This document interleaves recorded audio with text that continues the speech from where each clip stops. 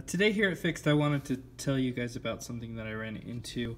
A friend of mine found his old iPod classic video.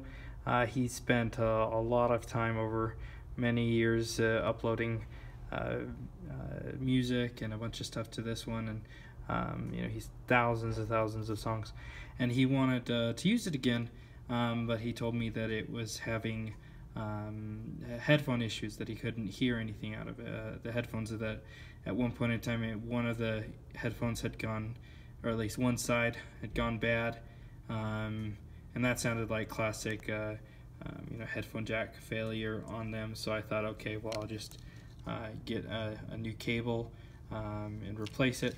I tried that, and still there was no sound, but what was interesting is I could hear that the at least it wanted to work.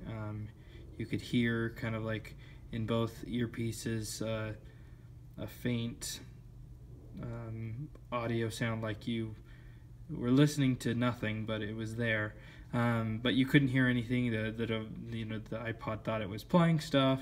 And when I went back to his, I could tell that only one of the sides would have that faint sound. So I knew that apart from his headphone jack having an issue, that there was an issue with the sound. So did some research and wanted to show you guys what I found here on the inside. Right down here. Let's see if I can get a clip of it. Let me stop shaking.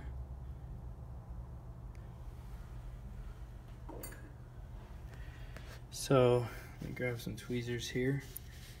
So this component right here, okay, I was basically, everything that I ran to said that this guy or something around him, if you work on him, you fix the issue.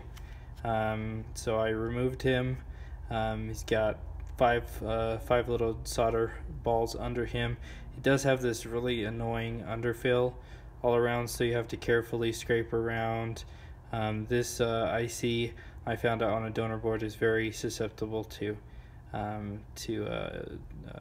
heat, where the solder balls will start to come out if you apply too much heat. So make sure you cover him.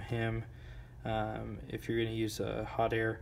I was able to get it off with a solder iron trick, where I just placed the solder iron on top of the IC until it gets on the top of the chip until it gets hot enough. And I had pulled one from the donor board just to make sure it would work. Reballed it and soldered it back on, and sound came back beautifully.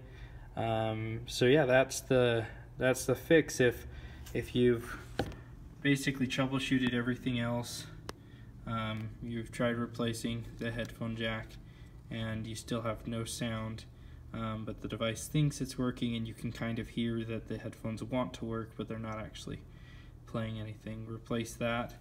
And either replacing that or heating something around it fixes the issue. I didn't use much heat on it at all, and so I'm pretty sure that's the component that needs to be replaced. If you guys have any idea as to if it is that or if it's something else, that'd be cool to know. So leave a comment in the description if you know. Yeah.